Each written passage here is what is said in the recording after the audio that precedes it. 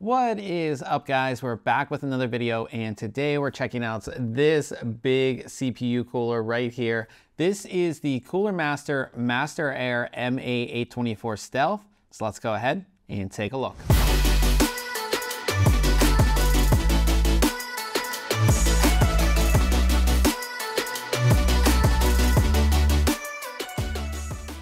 As we take a first look at the cooler with the front fan installed, this is definitely one of the largest air coolers that we've ever reviewed. I'll go ahead and put the official dimensions, like I always do right here. And the one metric to look at is that 165.6 millimeters tall.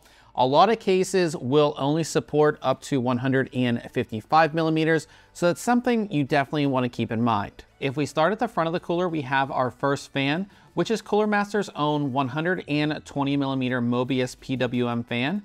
This fan will spin up to 1950 RPM with a max airflow of 63.1 CFM, max air pressure of 2.69, and max noise level of 22.6 dBA. The fan actually features blue fan blades, and upon closer inspection, we can see that these blades are actually connected by an outer rim.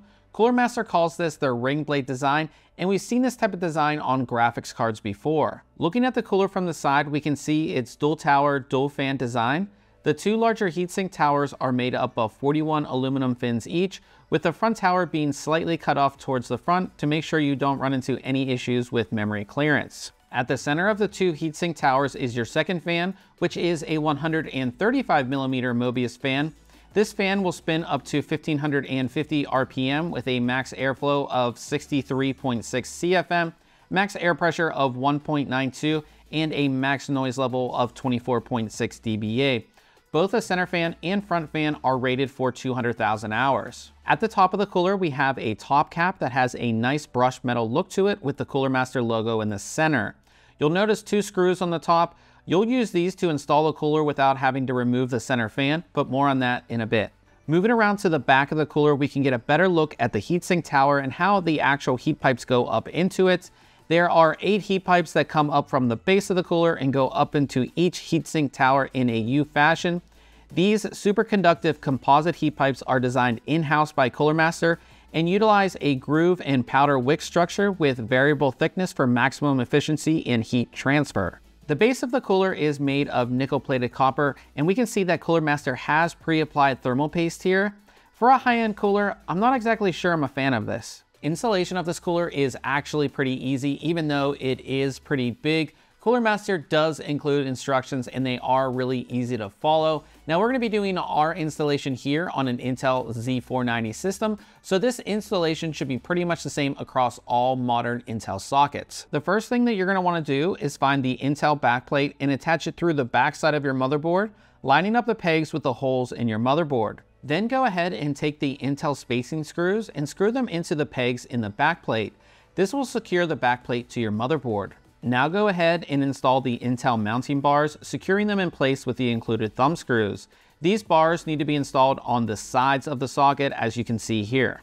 Carefully place the cooler on top of your CPU, lining up the screws in the center of the cooler with the holes in the mounting bars. Using the included screwdriver, tighten the screws from the top of the cooler to secure it. Finally, connect the fans to the included Y adapter and then plug that Y adapter into the CPU fan header on your motherboard. With the cooler installed, we can see it does take up a considerable amount of space, completely covering our memory. When it comes to testing, we test both temperatures as well as sound levels. So here's a full breakdown of our test system.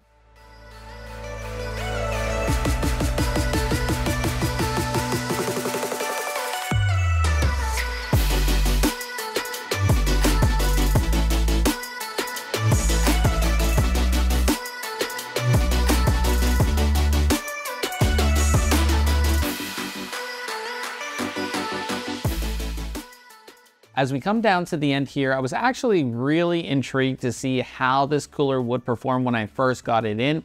For about the past 2 years, the best performing air cooler in our test group has always been Cooler Master's own MA624 Stealth. So here we have the MA824 Stealth, and I have to say that I was pleasantly surprised that one, It was better performing overall. So just in raw performance, this cooler is definitely better than its predecessor. But on top of that, it's quieter as well. So they basically made a better performing cooler that's quieter, and I would have to say it's easier to install as well. You know, this is a massive air cooler, but the installation was incredibly easy. And I know we do all of our installations, you know, outside of the case so we can show you, but I would say that you could easily install this cooler with your motherboard mounted in the case. And a lot of massive air coolers, you just can't say that. So it's really cool that you have that, have that here. And then on top of that, like I said, it is very quiet as well. Again, for a massive air cooler, those Mobius fans are very quiet, which I definitely like. The only downside to this cooler, I would say, is that it is big and that it is gonna take up a lot of space and it's gonna completely cover your memory. So if you do have RGB memory, it's gonna be, covered up by this cooler. But at the end of the day, I really like this cooler. I think if you are looking for a high performance air cooler, this should definitely be on your list. It's currently selling for about $100, which I think is kind of like the going price for the high-end air coolers out there. But if you are looking for an air cooler, like I said, this is one that I would definitely recommend. Now, I will have links below where you can go ahead and pick this up, as well as to our full written review here on ThinkComputers.org. Now, if you enjoyed this video, I would appreciate it if you hit the thumbs up. We'll see you guys in the next video.